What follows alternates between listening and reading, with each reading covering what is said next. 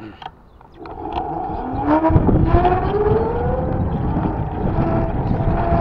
it is Wednesday, May 5th. It's about 16 hours into the day, about 4 o'clock in the afternoon. So we're headed out again,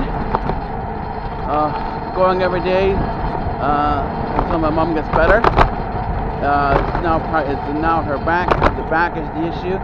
Once she gets enough strength, and it's basically doing the physiotherapy all over again.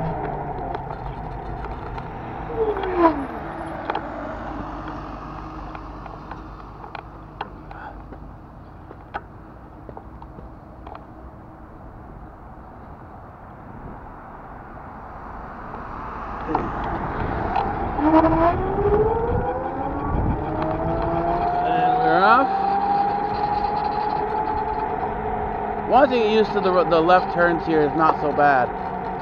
But then again, there's not a lot of traffic now.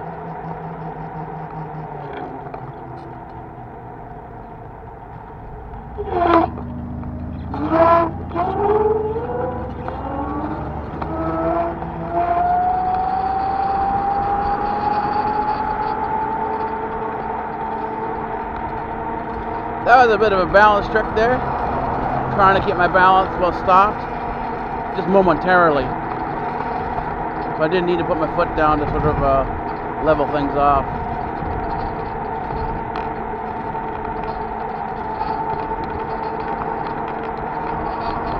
Anyways, Lionel LeBron is back on the air again. He was off for a couple days. Apparently he's doing a new venture with his wife. Got his wife a radio show or something like that. So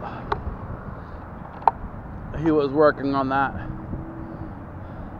But he's an interesting character because you watch how someone moves from one particular position. Let's say that Bernie Sanders, Democrat, moves over to Trump. Not necessarily Republican in terms of his thoughts, but somewhat along those lines. And then meanders. That's what he's doing now, is meandering back in, not towards the left, but rather he's moving back into a more independent position on a more official level. But he's decided that even though he's going to be independent, there really is only a two-party system, either Democrat and Republican, and his preference right now as an independent is to be more Republican. And this is kind of, where a lot of things have been going, is that you want to stay independent. You don't want to be part of the crowd. You want to make your own choices, not necessarily what everybody else is doing. You don't want to. You're a person who really doesn't like labels, and he sort of is in that category where he's his own person and doesn't necessarily fit a particular group of or preset defined limits. And so he takes this position as an independent, but realizes that you have to vote, or otherwise you throw your vote away. And the way you do this is by voting either Republican or Democrat as an independent.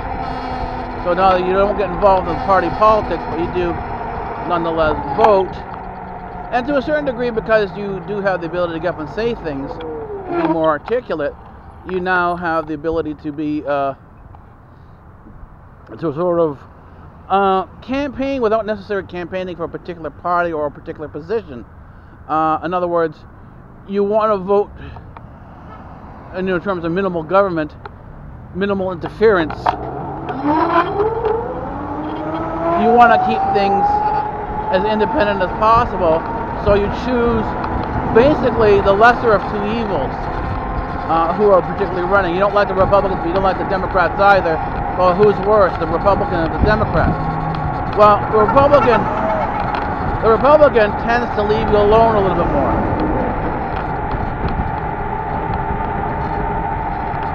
And so because the Republican leaves you alone and allows you to be more independent than the Democrat would, your choice for vote would be along the Republican lines.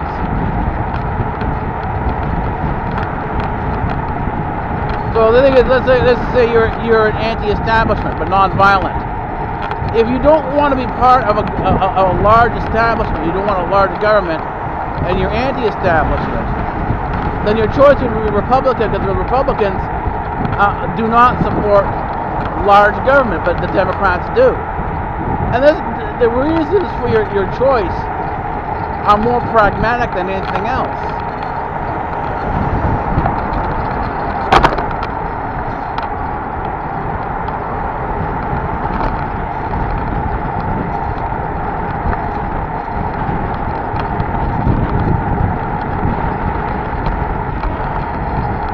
Needed a bit of concentration there for a bit. Ready to reshift my focus.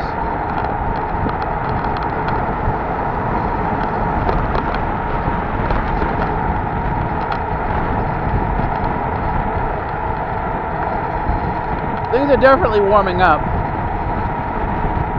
I'm wearing my lighter jacket now, so it's a little bit of a chill there, but not bad.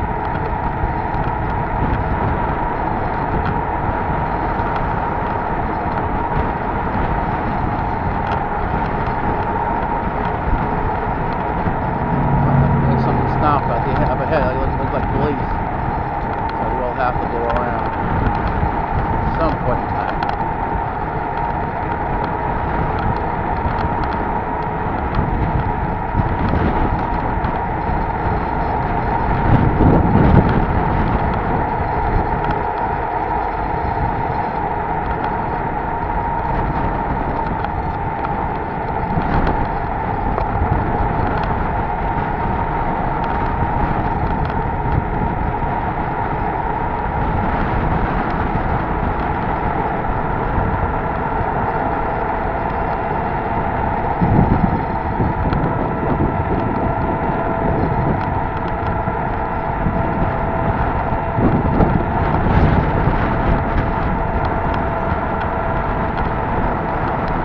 That would have been another first, moving around with a stopped vehicle inside, particularly the police. So I did that successfully.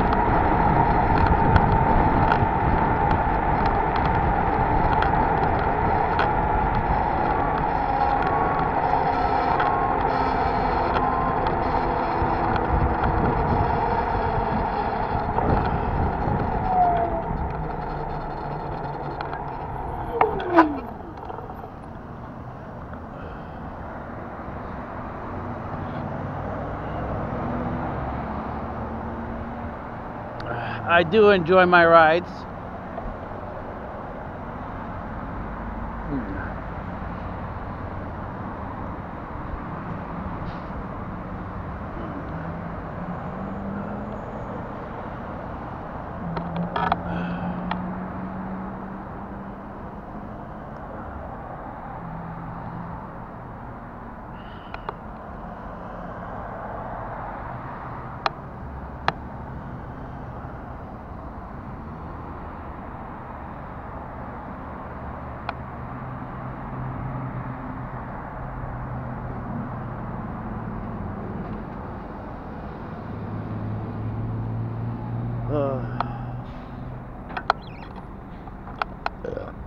Excuse me.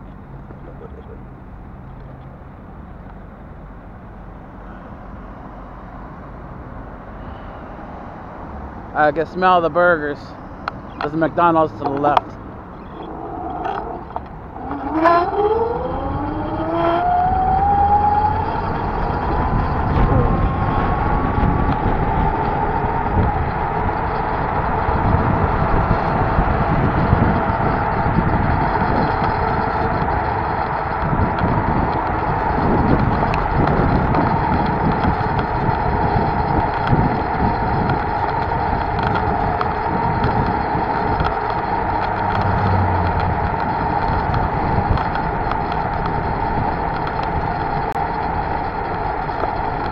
Now for the right turn again. The right turn is always problematic. Still a lot to be learned as I go along, as I do the rides.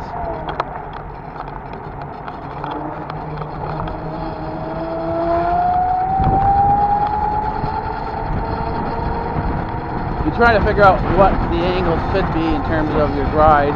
They're always slightly different, because it's not until you actually approach the point of turn that you actually that's what determines the actual call this the angle of attack, if you will.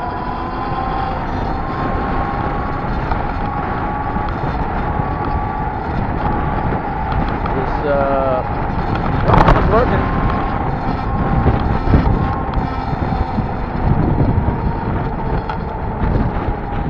For a while there I thought it wasn't working, but it is working. It was yesterday it wasn't working.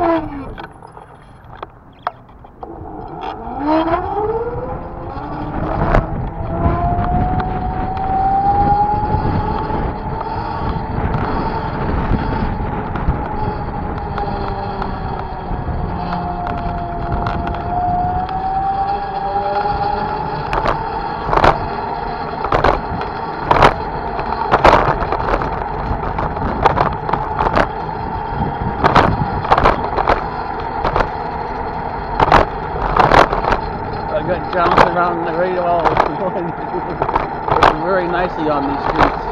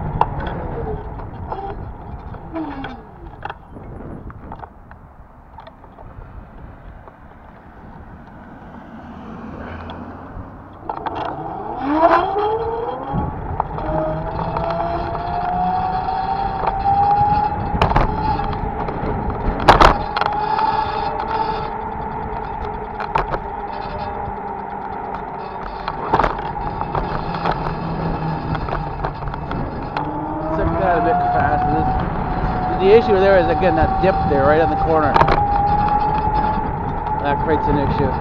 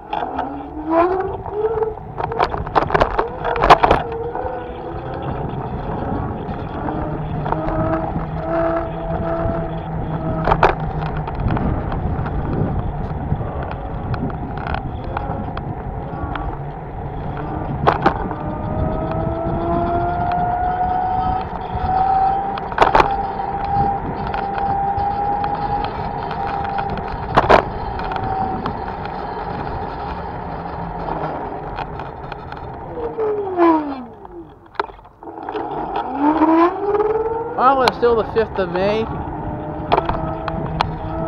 and we are off on our ride. It's about 9:30, it's about 21 hours and 30 minutes into the day. That's the approximation there. I don't have a clock in front of me, so I can't give you the exact time. I can only give you an approximate.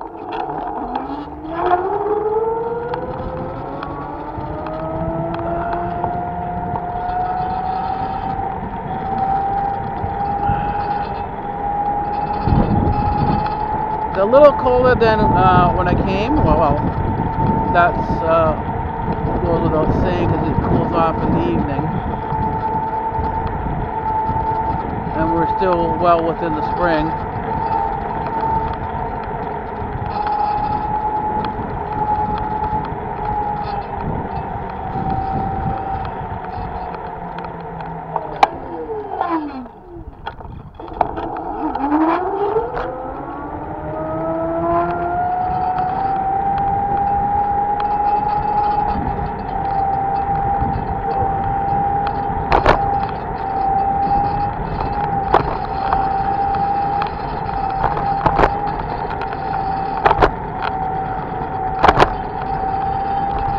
I corrected an editing error that had sort of popped into things, so I could properly date when I did the rides. So that's corrected. So the ride vlog should be, well, right now I'm editing the 20th and the 24th of April. So we're within 2 weeks of a 2-week vlogging period. So that's good. Which means the vlogs, when you see this, it's not going to be too far out. The way it was before was, over 30 days out. Okay, we got one car to wait for, and here we go.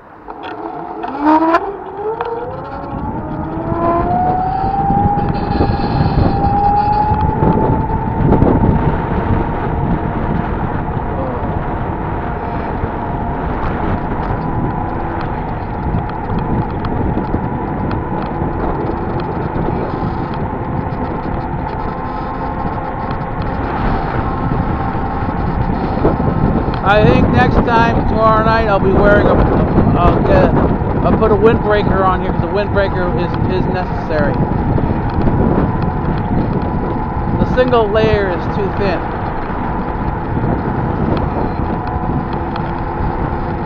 Because there's a fair bit of wind, as we're riding, and that of course affects how you handle everything. So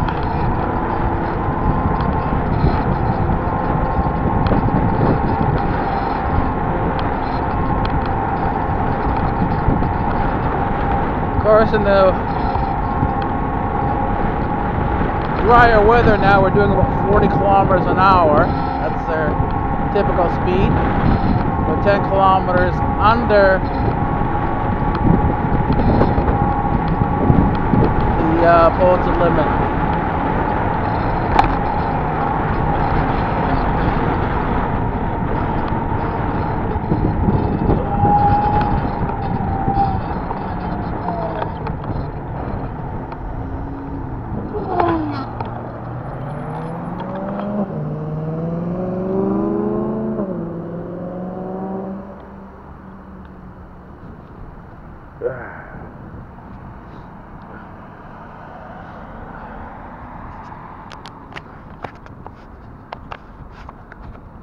I have 8 kilometers, well, it's too late. I had to reset the camera.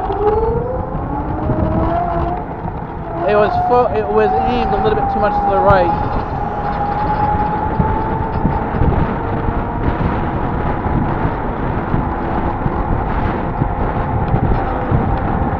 The skunks are starting to come out. I can smell them.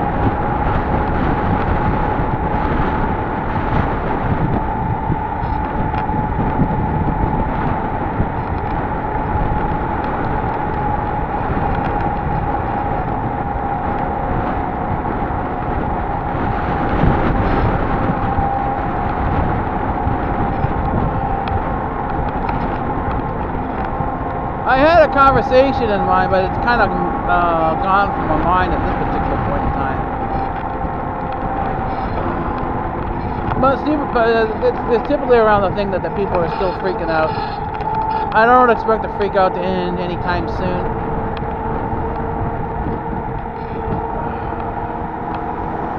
And I said it before, freaking out is the panic is beyond logic. No logic can change the fear, the phobia.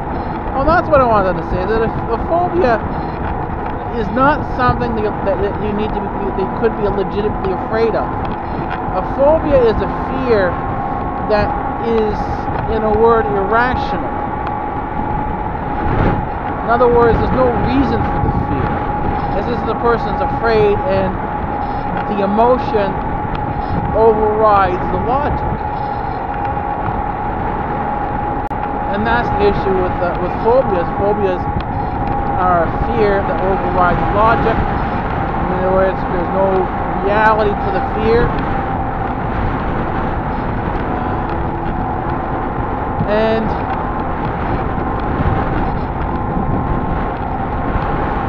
it becomes a psychological issue.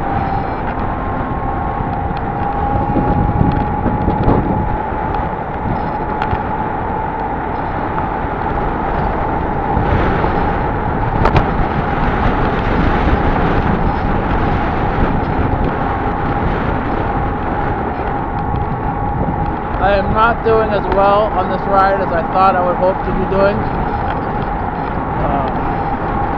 I seem to be having a very difficult time focusing on what I need to be focusing on.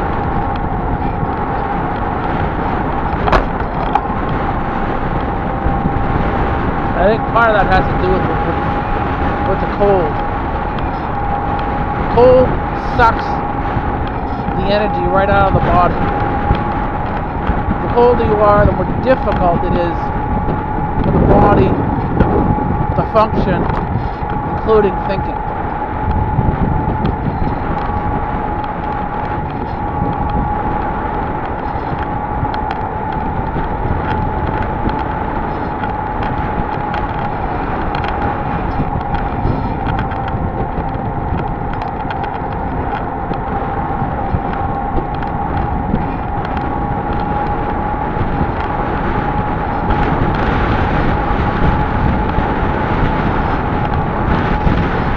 And it's enough of a wind that I am being buffeted around.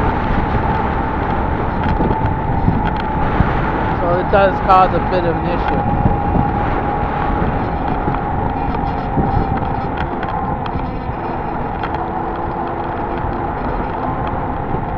Like, the fear of crashing is real. So it's not a phobia.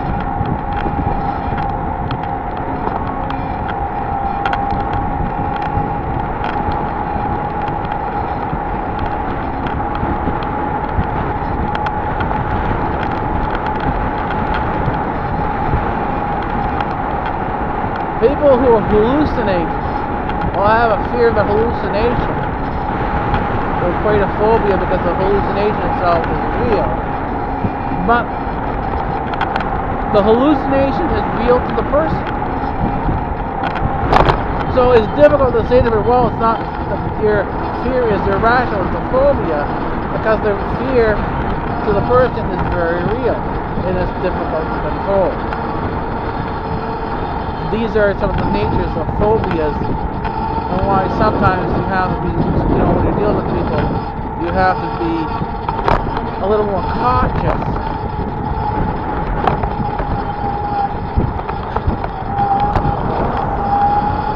Not to push people into a panic beyond what they can handle.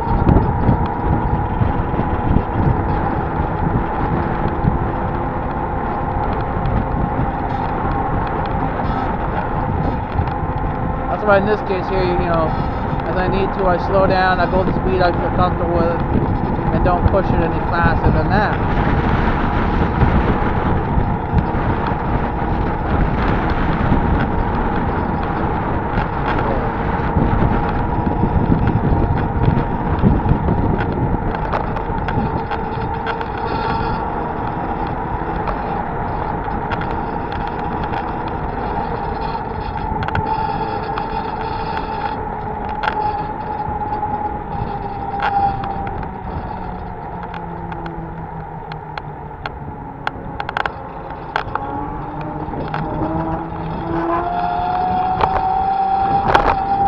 A better right turn than usual, so happy for that.